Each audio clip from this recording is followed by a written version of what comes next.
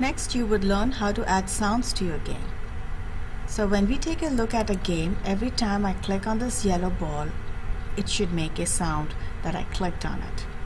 If you take a look at your resource tree, there is sounds. So the first thing we need to do is create a sound. So you could either right click on sound and create sound, or you could go to resources and create sound. So we need to give the name for a sound.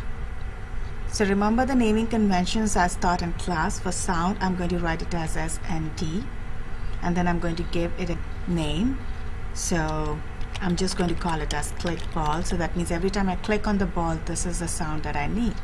So I'm going to click on this open folder, and I'm going to go to my desktop. That's where my sound is. This is given by one of my students, Jonathan Pardo.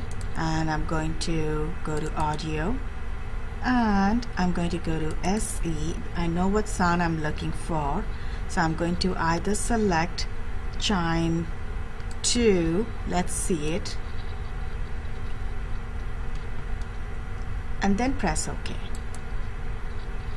So now if you see in my sounds folder, I have sound click ball.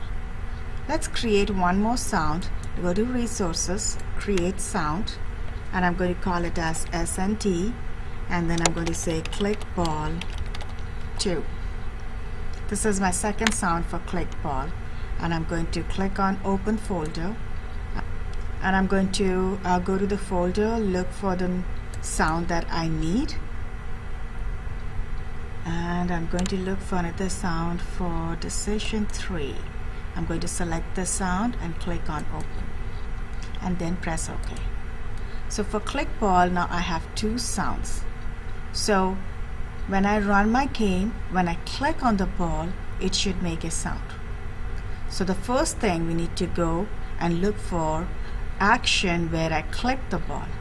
So I'm going to go to my objects. I'm going to go open up the properties for object yellow ball. And when I left press, this is my event. When I left press the mouse, left pressed, and this is my action, destroy the instance. So just before destroy the instance, we're going to add the sound. So my sound should be in main 1, actions tab. I'm going to select main 1, and then sounds is here. The first one is play sound. I'm going to drag this and drop it just above destroy the instance. And then sound, it's going to ask you to select a sound. I'm going to select the first one, sound click ball, and the second one is loop.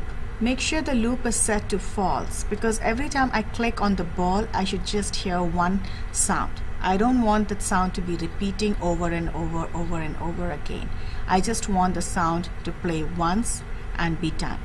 So make sure the loop is set to false. Press OK. Press OK. Now let's test and see. So I'm going to run it.